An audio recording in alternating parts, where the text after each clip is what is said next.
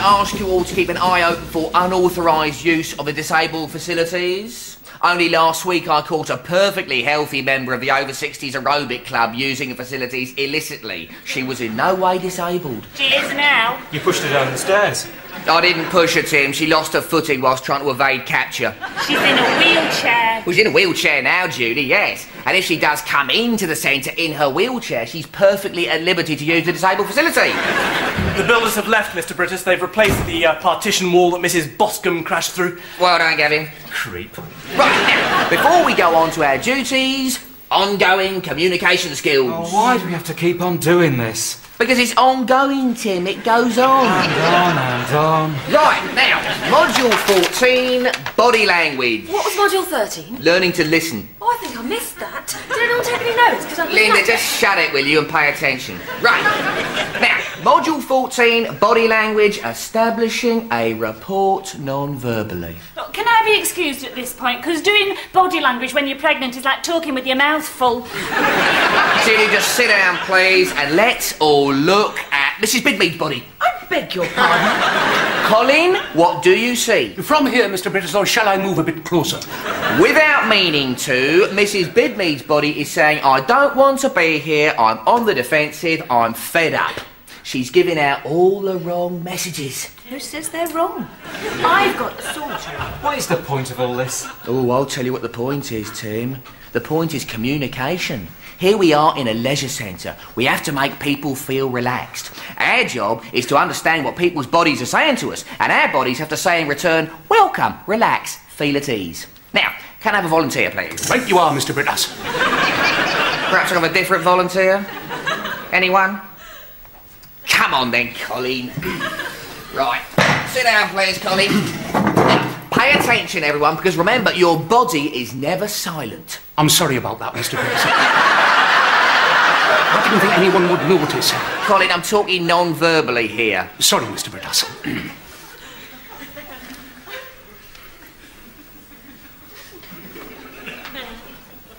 Now, what are we going to do, Mr. Brittas?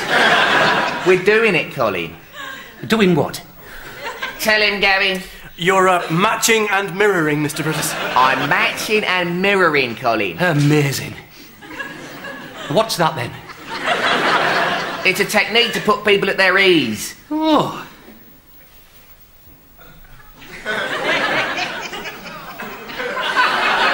Do you feel at ease now, Colin? I expect I will do shortly, Mr. Brittas.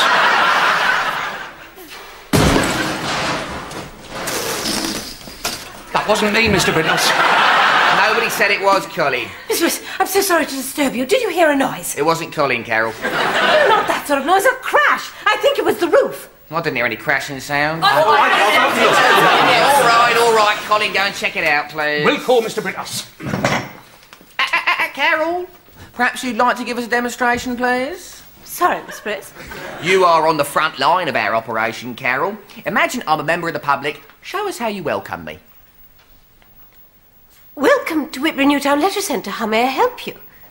Very good, Carol. Verbally spot on, but your body is letting you down. I'm sorry, Miss Riss. Try it again, Carol. This time, welcome me with your body. Yes, Miss Riss. Welcome to Whitbury Newtown Leisure Centre. How may I help you? Right, yeah. Very good, Carol. Right, now, Linda, perhaps I could use your body for a while, please.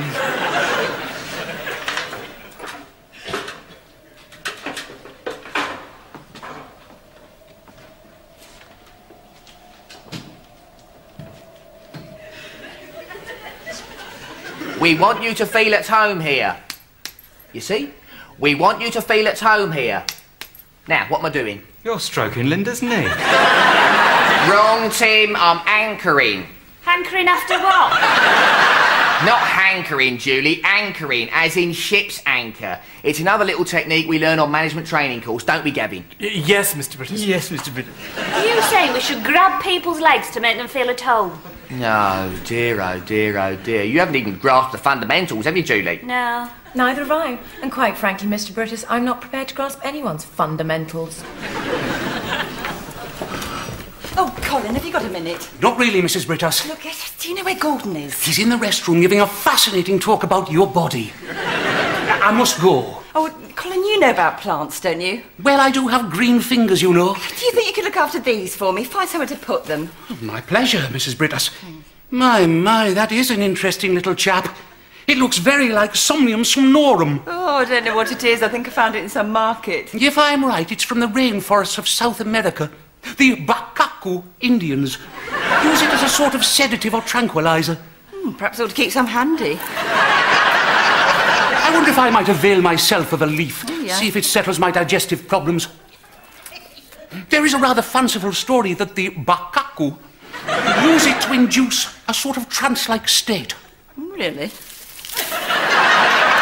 Don't worry, Mrs. Brittas, I'll pop it down to my office later. It'll feel at home there. Ah, Mr. Brittas, can I have a word? Yes, Colin, you can have a word, but I'd also like to see you do things with your body. My office.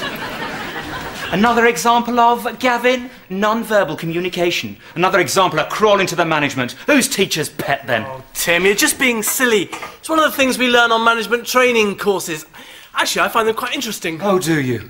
A few months ago, you'd have found it as ridiculous as I do, but you've changed. You're a boss's man now. It gets on my nerves. Oh, I could give you an official reprimand for that remark. Have you got a tissue? Yes, I have, thanks. It's not actually Ben's birthday, but we're having the party today. You're having a birthday party in there? Yes, but please don't tell anyone. Miss Brittas hasn't actually approved the guest list. Ben's so looking forward to it. It's fancy dress. Oh, lovely. Any particular theme? Oh, yes. It's an ugly bug ball. I've sewn Ben into a pillowcase. He's going as a chrysalis. He's in there pupating at the moment.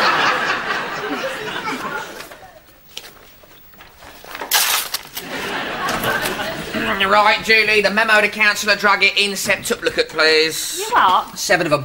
Don't you think I've got better things to do? Thank you, Julie. Right, Colin, sit down, please. Thank you, Mr. Brittas. Now, about the roof. Colin, let me stop you right there. Where are you going wrong?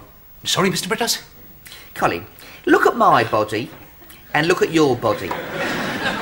Spot the difference, Colin. My body is saying, welcome, relax, feel at ease. I don't feel very much at ease looking at your body. You're absolutely right, Mr. Brittas. I'm terribly sorry. Mirror me, mirror me. Carry on. Right, well, I went up on the roof, as per your instructions, and there was this, like, well, it was sort of, I mean, well, I don't know, how will you describe it? It was... Oh, Colin, what is all this stuff? That's not body language, that's body gibberish. I'll tell you what, Colin, forget about your body and concentrate on the words, all right? Now, what is on the roof? Nothing is on the roof. I'm glad we've established that, Colin. Problem solved. Hey, there's a crisis in the sauna. Mrs. Bidmead wants you down there straight away. Incapable of dealing with it herself, is she? Short on management skills, you see, Colin. She says if you don't come right away, there'll be one hell of a stink. Well, actually, there is one hell of a stink. Something's contaminated the sauna. Right, I'm on my way. Nothing is on the roof, but something is in the roof. What? Well, sort of rubble and... Ah, those builders have been nothing but trouble. And there's this sort of, well, like an ice cube. Typical. Boozing on the job. Colin, get rid of it and tidy the place up, please. Yes, but... Colin, I've got a crisis to deal with. Incapable of dealing with it yourself? Certainly not, Mr. Brittas. Good man, Colin. In you go. Now, this is Sophie. She's a woodlouse. Now, the first game is going to be hide and seek, and it's going to be lots of fun. But listen, children, no one is allowed to leave the cupboard. Welcome to Whitbury Newtown Leisure Centre. How may I help you? Do you think I could put an ironing board and a microwave in the restroom? Yes, I should think so. What's the matter, Miss Brittas? Oh, it's all a bit awkward. I didn't really mean to, but I've sold the house. Mr. Brittas didn't say you were moving. No, he doesn't know. I've got a house full of furniture and I don't know where to put it all. I should have moved it yesterday before the new owners moved in. Very awkward over breakfast this morning. I'm sorry, Miss Brittas. People have moved in and Mr. Brittas didn't notice? No, of course he noticed, but they're American, you see. Yes, he's in the US Air Force, so I told Gordon they're my cousins from Tennessee. Any room for a freezer back there? Hello, my darling. Oh, hello, Gordon. As soon as I get a moment, I'm going to organise a sightseeing schedule for Chuck and Nancy. Oh, there's really no need to bother. No bother at all, my darling. They are your family, although I do hope Chuck's mood improves. He was rather argumentative this morning. Probably jet lag. Yeah, look, Gordon, Got to sort out a crisis in the sauna, my darling. Back later. God, I wish I hadn't got into this mess. How did it happen, Miss Brittas? Well, it all started about a month ago when this leaflet came through the door saying, "Are you undervalued?" Well, it was just how I felt. So I phoned up and this charming man came round. Then he wanted to bring a friend, this American colonel. Well, one thing led to another, and before I knew it, I'd sold the house to the US Air Force. Well, you know how it is. No, not really, Miss Brittas. Oh, come on, it must happen all the time. No, not really. Yes, it is a rather unpleasant smell, Mrs. Bidmead. It's disgusting. Yes, indeed. But of course, it's not really my responsibility. Any unpleasant smells emanating from any other part of the leisure centre are down to me, but the privatised sauna solarium and odours therein are down to you. Well, I think it's coming from somewhere else. Maybe upstairs. Well, I can't smell it anywhere else. And you're bound to get a little bit of a pong in a sauna with all those people sweating. So you're telling me you're not going to do anything about it? What can I do, Mrs. Bidmead? This area is no longer within my terms of reference. You're in overall charge. You've got to do something. Look, just to prove I'm being helpful, I put out a tannoy announcement. Saying what? Saying, steer clear of the sauna, it stinks to high heaven.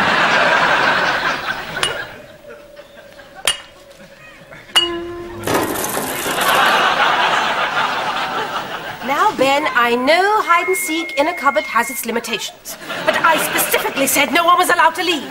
Now, where are Sophie and Fergus? Carol, no more tickets for the sauna, please. I'm declaring it a contaminated zone till further notice. Yes, Miss Bruce.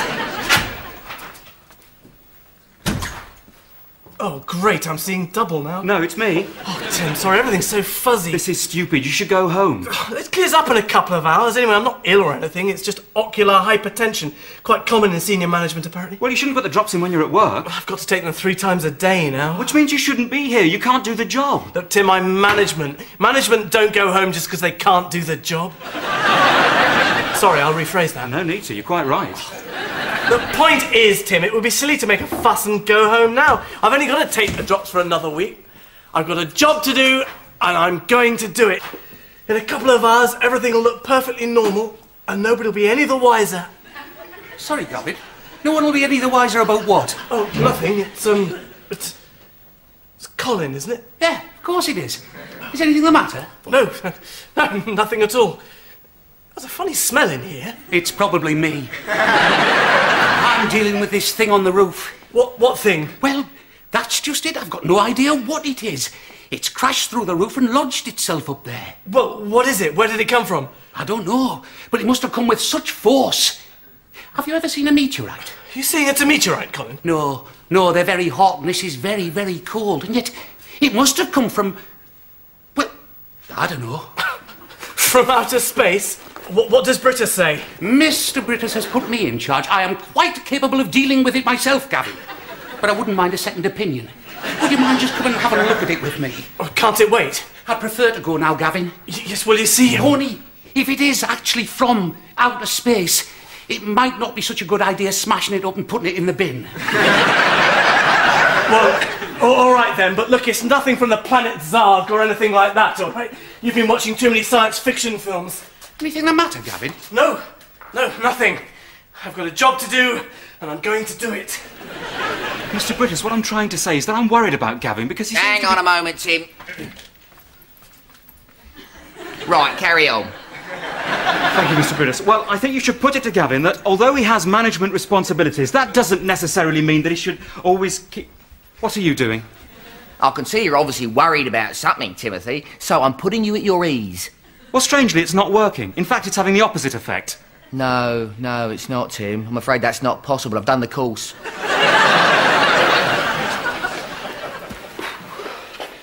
You can't get to the roof that way. Oh, sorry, Colin. I don't know what got into me. You don't seem to be quite yourself today, Gavin. Who else would I be?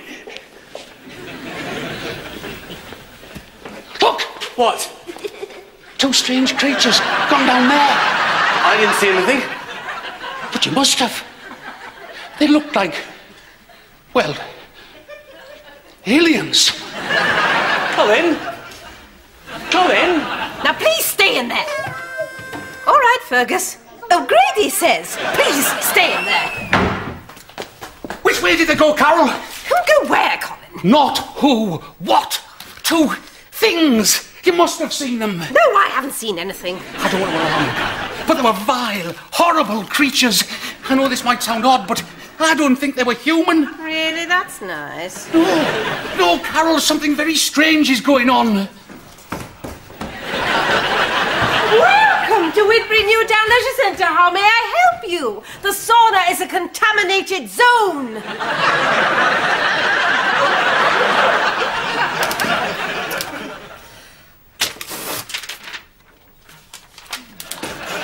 Julie, do you think you could look after this for me? They won't let me leave it in the pool. Yeah, if you like. You see, Tim, these are all communication skills. But you haven't let me say what I came to say. Ooh, you were saying it all with your body, Tim. Try not to worry so much. Try not to worry so much. Anchoring. I don't know why I bothered to come up here. You see, it's working. Hello, Helen, my little darling. If it's about Chuck and Nancy's sightseeing schedule, I've hit a bit of a hiatus. I've got stuck on Wednesday afternoon at 3:17 p.m. There's really no need to worry, Gordon. Yeah. That's a nice lamp, Julie. Where'd you get it? I bought it from a shop. A lamp shop. Anyway, I better be getting home. Still got the bathroom to do. Bye-bye, my angel. Very house-proud, my wife, Julie. We've got a lamp like that. Only ours is bigger. Colin? Colin? Kevin! Colin! Colin! I'm sorry about that. Are you all right? This is ridiculous. Go home. I can't. I have to put my responsibilities to the general public before my own personal convenience. Oh, you sound exactly like Brittas. This has all happened since you've been management. You've changed. You're completely different. What's happened to the old Gavin? The Gavin that I knew? I'm sure Mr. Brittas knows what he's doing. He had to close the pool once when we had rats and vials disease. But after 6 months, everything was fine. 6 months? What's that? Oh, that'll be Ben's party downstairs. It's coming up through the air conditioning. Oh my God, it's alive. Who are you? Where do you come from? What do you want with us? You've taken over Gavin, haven't you? Heaven help us. It's the invasion of the body snatchers all over again. Well, Gavin Featherly, this is a very sad day. I've had a formal complaint about your behaviour in the swimming pool. I'm therefore going to institute the proper procedures which may well lead to an official reprimand and a permanent stain on your record. Whatever possessed you to manhandle this lady? I was trying to make her feel at home, Mr. Brittas. I was anchoring. Oh, Gavin. What a stupid anchor. It could so easily be misinterpreted as sexual harassment and attempted drowning. I'm going to be generous on this occasion and put it down as mental instability. I'm sending you home pending an inquiry. Don't look into his eyes, Mr. Brittas. Get back to your own kind. Mr. Brittas, he's a body snatcher. Yes, I know, Colin. I'm dealing with it. Gavin, off you go, please. Yes, Mr. Brittas. Mr. Brittas, it's very, very bad news. Gavin's one of them. No, he's not, Colin. He's just been accused of molesting one of our female customers. You don't understand, Mr. Brittas. I have to protect you from him. Colin, don't be silly. If Gavin's one of them, then quite frankly, so are you and so am I.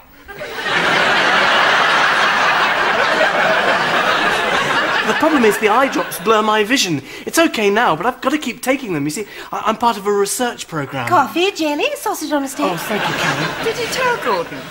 No. No, well, you can't tell Gordon anything, can you? What's the research for? Well, it's to reduce ocular hypertension. We're a small group at the moment, but if the experiment works, well, it's a simple procedure. It could be applied anywhere in the world. Come away from him, Mrs. Brittas! He's not what you think he is. He's after your body. Get out of here. Get out, you vile creature. Well, all right, Colin, calm down. I hardly touched the woman. Calm down, Colin. Take great care, Mrs. Brittas. They're trying to take you over. Trying? No, they already have done. 8 o'clock this morning, they demanded vacant possession. Oh, no. Well, what could I do? I just had to give in. I said stay in there! Not you as well, Carol. Oh, my word, this is a nightmare. They're everywhere, aren't they? Oh, I'm sorry, Colin. I've done my best, but I've tried to keep them under control, but you know how it is. Colin, are you all right? You don't look your normal self. Oh, no. Not me as well. Well, Mr. Brittas, come quick! Colin's gone berserk! He's chained himself up in the changing room. He's ranting and raving. Linda, there are proper guidelines laid down for this eventuality. Responsibility for the outbreak of mental instability amongst members of the staff has now been devolved to the deputy management. I suggest you go and see Gavin. You've just sent Gavin home for mental instability. Right, I better go and investigate. Has suicide been mentioned? Not as far as I know. Do you want me to suggest it? Linda, I'm going to deal with this, all right? If he's ranting and raving... Hang on, there may be some Benlin in my bedside table. What's my bedside... What's our furniture doing here? Just trying to carry out your policy, Mr. Brittas. Miss Brittas's idea. We do want people to feel at home, don't we? My darling, you are an angel. Moustache, Colin's gone mad, apparently.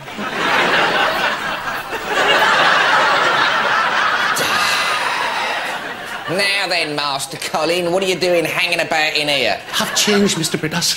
I think I've been taken over. I might be possessed. Shall I exercise him, Mr. Brittas? Linda, this is no time for exercise. No, exorcise. I could purge him of his demons.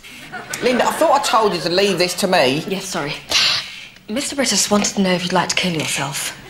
Linda, off you go now, please. Right, Colin. Try and relax. Now, what is this all about? It is you, is it, Mr. Brittas? Well, of course it's me. Yes. Yes, I can see that now. You're behaving quite normally. You're putting me at my ease, aren't you? Matching and mirroring. I feel better already. Maybe they haven't got me yet. Who hasn't got you? The alien frog spawn in the roof. You are suffering from what is clinically known as raving madness. That thing that came through the roof, it's from out of space. It's alive. It spoke to me. I thought you said the builders left it. No. It's giving birth to nasty little creatures who are taking over our bodies. It's got Gavin and Carol already and your good wife, I'm afraid. I know it may sound a bit far-fetched. Not at all, Colin. Can you hear the talking now? Can you hear voices? No, Mr. Brittas.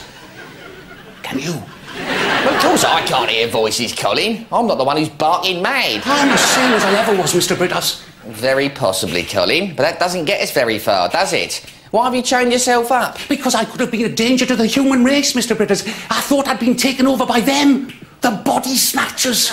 You see, you look just the same. Well, I could have been me or some grotesque, horrible creature. There's no telling the difference. I can see the problem. When you think about it, Mr. Brittas, it all makes sense. You see, those aliens could have chosen to land anywhere in the world, but they came here. Why? Well, I don't know, you tell me. Because of you, Mr. Brittas. Our leader. A man of vision with advanced communication skills. It's destiny. You have to negotiate with them on behalf of the human race. Cometh the hour. Cometh the man. I'm beginning to see what you're getting at, Colin. You may have a point. Just come and look at it. See what you think. All right, Colin, but I'm still taking this with a pinch of salt. Come on. Mr. Brittas. Where's the key? I swallowed it. I never thought I'd be glad I had a jippy tummy. Oh, don't Good grief, looks like a bomb's dropped in here. Not a bomb, Mr. Brittas. That. It's got a lot smaller since it's been giving birth. There's got to be some sort of rational explanation for this, Colin. It's talking to you, Mr. Brittas. I knew it would. It didn't sound much like talking to me. I expect it's trying to establish contact. Please, Mr. Brittas, if anyone can get through to it, you can. Please try. Use your powers of communication. Colin, look at it. You seriously propose I should try matching and mirroring with that? It's laughable. It understands you, Mr. Brittas. I knew it would.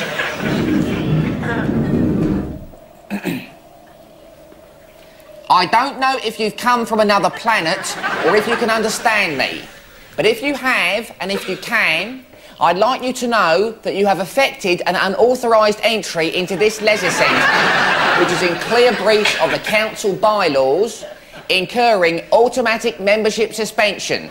Also, you're going to have to pay for this damage. I have to do something about it now. Smell's spreading. Someone's just passed out on the squash court. Oh, welcome to Whitby Newtown Leisure Centre. How can I help you? Yes, just a minute. Miss Bruce, telephone. Oh. It's an American gentleman. Oh, right. Hello? Try lulling it into a false sense of security. It's not a very pleasant smell, Colin, whatever it is. It's probably fear, Mr. Brittas. That's how it affects me. Try putting it at its ease. My name is Gordon Brittas. I am the manager, or as it were, the leader of the leisure centre. Welcome. We want to make you feel at home here. We want to make you feel at home here. Colin, I don't think there's an awful lot of point in this. Quick, Mr. Brittas! It's trying to escape! After it!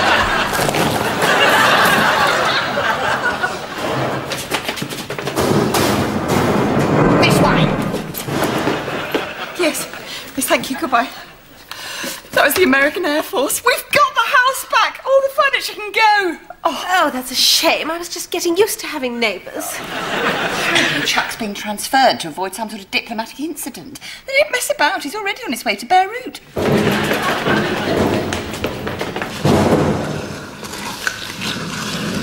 It's heading for the basement. He was flying one of those big troop carriers when he made a mistake. What sort of mistake? Well, This way, Colin! Mr. Brittas, about the smell. Not now, I'm saving the planet! Apparently, he pressed the wrong button and ejected the entire contents of the toilet tank. He dropped a huge block of ice, half a ton of frozen urine, somewhere over southern England. It's on its way, Mr. Brittas. I can hear it coming. Now, if I can just get this undone, we shall be able to trap it here and seal off the basement. Let me help, Colin! It's all right, Mr. Brittas, I've got it.